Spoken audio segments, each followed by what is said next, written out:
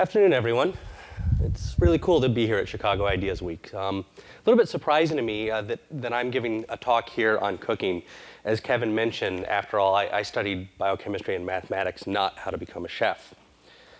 And I don't think I would be here today speaking to all of you if I hadn't had a meal about 8 years ago now at a small pub just outside of London, very unassuming place called the Fat Duck. You see, for me, the meal I had that night was an epiphany about what cooking could be and the role science could play in the kitchen. And it's also where I found my passion. So to really start off, I'd like to describe the meal I had that night. It began with this dish, as every meal begins at the Fat Duck. Now, for those of you who've never been there or have never seen this dish, this is the liquid nitrogen poached green tea sour, as you do.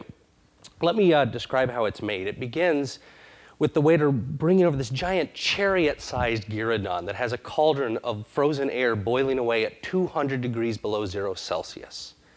Then takes a whipping siphon and squirts a dollop of what looks like shaving mousse out onto the end of a spoon before knocking it into that frozen air and turning it over and over in the boiling vapors for exactly 8 seconds.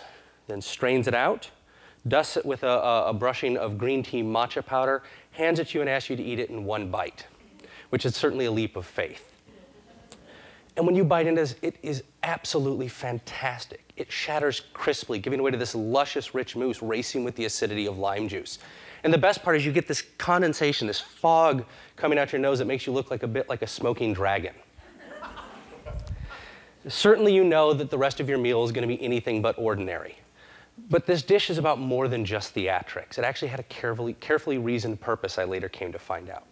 Anybody who's had orange juice after brushing their teeth in the morning knows how awful that alkaline toothpaste can make orange juice taste. Well, that's sort of the problem we faced at the Fat Duck. People often brush their teeth or have a cigarette before coming for a meal. And so we put lime juice in the green tea sour to neutralize any of that alkaline residue. There is the tannins in green tea that help cleanse the soft tissues, and there's a small amount of vodka, not enough that you'd notice, to disperse any fats on the tissue.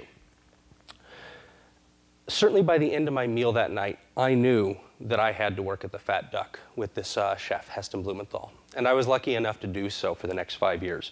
Working at the Fat Duck was a wonderful place. The food we were cooking was exciting, and Heston was an inspiration to work for. He really became my mentor as a cook. And among the many things I learned from Heston over the years was what a talented chef could accomplish with his or her cooking when enabled by an appreciation of the science of cooking. Now, I was lucky enough as a chef to learn and cook with a team that was using science to push the boundaries of what was possible with food every day. But for most of us who cook professionally, this isn't how we get to learn. The way we traditionally learn to cook is by learning recipes and mastering their techniques. You really think of this as the craft of cooking. Now, there's nothing wrong with it. In fact, it's an important part of becoming a chef. And if all you want to do is recreate classic traditional dishes like, say, this delicious French pot au feu, that's enough. But learning to cook through memorization will never lead to innovation. And for me personally, really great cooking should go beyond mere deliciousness. It should engage all of the senses, not just taste and smell, but also sight and sound, even touch, to create these profound emotional experiences that are wonderful. And this is what I think is really exciting about what I call modernist cooking, because it explicitly tries to do this. Example of a modernist dish I helped create at the Fat Duck was this dish. Now, we call this sound of the sea, and the important thing to know is everything you see here is edible. The sand melts away into the flavor of Japanese miso paste. You have the rich, luscious texture of fresh uni, and the surf tastes like a briny oyster. But the real secret of this dish is it's served with a conch shell that has headphones. When you put the headphones on, you literally listen to the sounds of the sea. But it turns out, if this dish is going to transcend just simply being something that's very tasty, if it's going to evoke these memories that you have of perhaps being by the seashore, then it has to leave room for your imagination. Because if it doesn't work for you. For example, when we had foghorns in the soundtrack, for a lot of people, the illusion was broken because their ideal beach doesn't have foghorns.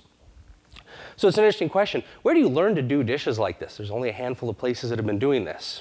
Before I answer that, I should mention this person. Now, one night I met a customer at the Fat Duck who was equally passionate about food and cooking. Now, if Heston Blumenthal was a great chef and knew a lot about the science of cooking, my co-author Nathan Myhrvold is a fantastic scientist who also knows how to cook pretty well. And until recently, not a lot of people knew this about Nathan. Nathan's a little better known for other things he's accomplished in his life, like his work at Microsoft. Well, Nathan and I immediately struck up a friendship, and we often exchanged emails on our ideas of the way science could be used to innovate in the kitchen. So it was only natural that after 5 years at the Fat Duck, when I was ready to return closer to home from London, which for me was Seattle, I sent Nathan an email saying, hey, I'm leaving the Fat Duck. If you'd like to stay in touch, I have a new email address. Now, Nathan being Nathan, 3 minutes later, I get this email from him. Crazy idea indeed. About a week later, I find myself on his boat in the Mediterranean going to El Bulli. This is not your hardship interview.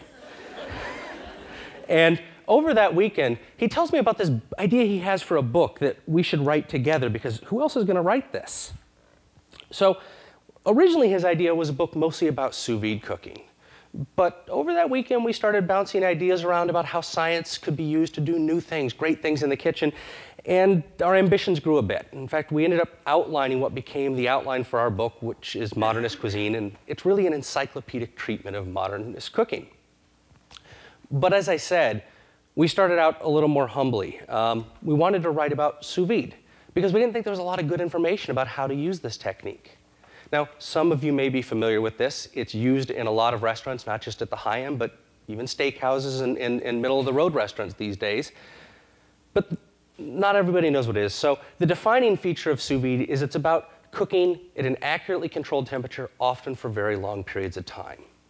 And what this makes possible is dishes that have never existed before. This, for example, is our sous vide cooked short rib of beef. We cook it for 3 days at 136 degrees Fahrenheit, and the texture is absolutely superb. There's no way to get this with classical technique.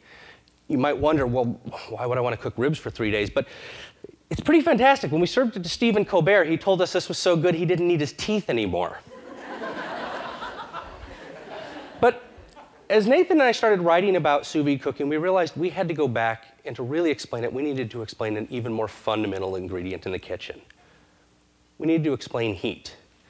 Now, I did study mathematics, but I am not going to go into the nitty-gritty details of Fourier's heat equation. But I do want to explain why this equation is really useful to understand as a cook, because it answers some really common questions we all have in the kitchen.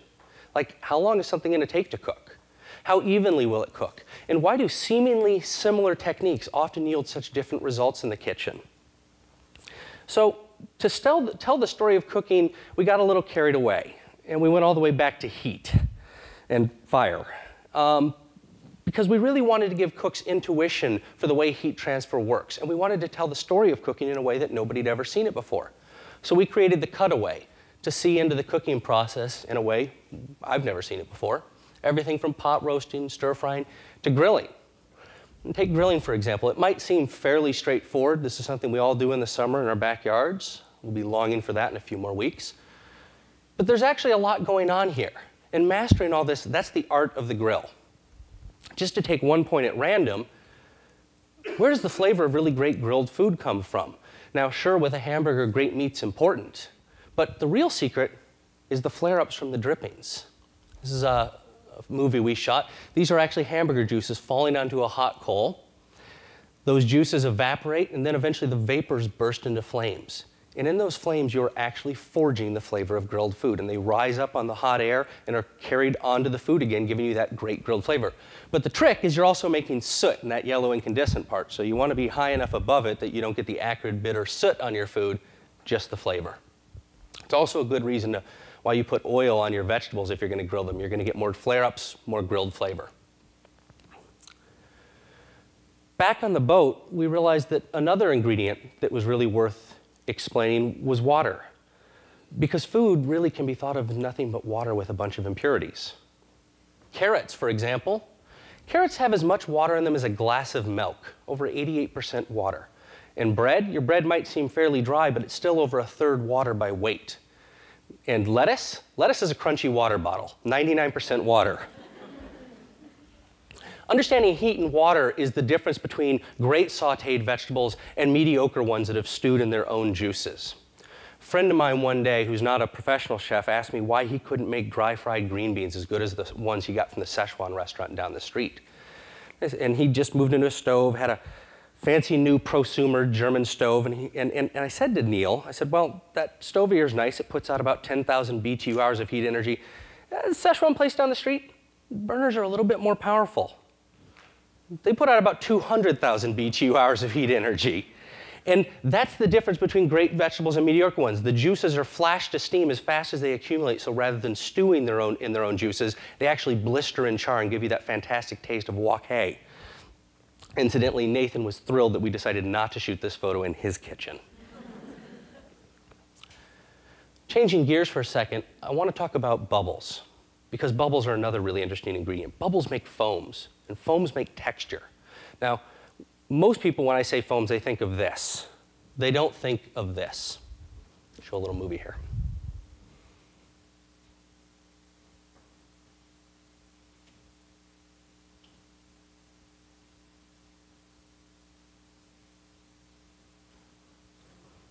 Isn't that great? Turns out popcorn's a foam. There's a little bit of water left in that seed kernel, and the intense heat of oil, as it heats up, that water flashes to steam. One of the cool things about that is it expands in volume by a factor of 1,600. Now, at first, that pressure's got to go somewhere, so it goes out a weak spot in the bottom of the seed coat, launching it like a steam rocket into the air. It puts the pop into popcorn. But as that heat keeps diffusing through, the starch becomes molten, more water flashes to steam, and eventually, the seed coat can't contain the pressure, and poof, the starch expands outward, and expanding outward as it does, it cools down, hardening into a crispy, crunchy, delicious snack that we think of as popcorn. Now, understanding the heat and the physics in play with popcorn, it was the inspiration for this dish. This might look like a pork chop cooked by a caveman. You know, why'd you put that beautiful pork chop in the fire? Actually, everything you see in this photo is edible. And now I'm biased, I also think it's delicious. The ashes, they taste like gingerbread spice. The coals are actually made from the pork roasting juices with nothing stranger than a non-sweet sugar and a little bit of kitchen chemistry, just baking soda and vinegar to foam them up. And then we put them into a vacuum chamber, as you do, and take it up to 45,000 feet so that we expand it out into this edible pumice glass that tastes like roast pork and has a cone-feed prune in the center. I think it's delicious, but even if this isn't your cup of tea, the same thing can be used to make a better pork chop. We take the skin and turn it into essentially popcorn kernels, and we bread the pork chop in its own skin and puff it up in the frying oil. It's something I think a lot more people can get excited about. But we didn't want to just look at exotic techniques and exotic ingredients. We wanted to look at traditional ingredients in new ways. Take the egg, for example. Nothing too strange about it. And yet, seen slightly differently, you can do amazing things with eggs that have never been done before. This, for example, is our truffle striped omelet, or as I call it, the omelet that will change your life. You don't have to do all this to do this yourself. You can ditch the truffle if that seems a bit too much work, or maybe your pocketbook can't afford it. Essentially, this is a 3-egg omelet. But by throwing away one of the whites from the 3 eggs, the texture is so much more tender, so much more luscious, that you kind of wonder, why didn't anybody do this before? And these are some of the things that we really wanted to explore and explain the science behind. But we also wanted to explain ingredients like this, because for a lot of people, these modernist ingredients can be intimidating. Frankly, a lot of you probably go, that's not food. But in the hands of a skilled chef, you can create dishes like this. This is our take on Chinese soup dumplings. And for those of you who've never had it, they're these little delicious parcels of dough that when you bite into them, you get this intense burst of rich, flavorful broth and a little bit of crab meat. And frankly, that burst of broth is the best part of this dish. So one of our cooks one day goes, what do we need the noodle for? And it turns out using nothing stranger than a hydrocolloid that comes from brown kelp, we basically can make soup dumplings that are nothing but that burst of broth. Anyway, as I said, we started out with a book that had minor ambitions to be maybe 300-400 pages, mostly about sous vide. We got a little carried away. Essentially, this is what happens when you don't have adult supervision or somebody to tell you you've run out of time and money and you have to publish. Ended up being 6 volumes, like 2,400 pages, 44 pounds, 4 pounds of ink, ba-dum. But what doesn't get mentioned in the press a lot is, in fact, it took an enormous team to make this possible, and I want to mention a couple of those people. This is Max Billett, who worked for me at the Fat Duck and came over to be the head chef. The mess you see Max making there is how we got this photo. And the instigator for, by the way, there's a reason you don't want to use half a wok. It involves lots of fire, nearly burning the lab down, frantic phone calls. But great photo. The instigator was this man, Ryan Matthew Smith, our photographer for the entire project. Ryan was the poor soul who had to shoot over 300,000 photos over the last 4 years to get the 3,000 for the book. A lot of people assume Ryan used Photoshop to make a lot of these cutaways. A little bit, but mostly we did it in the machine shop. This, by the way, is right around the corner from our kitchen. And this is one of our instrument makers, Ted Ellis, using a wire EDM to cut a Dutch oven in half. Basically uses sparks from a stupid amount of electric current to erode its way through the metal.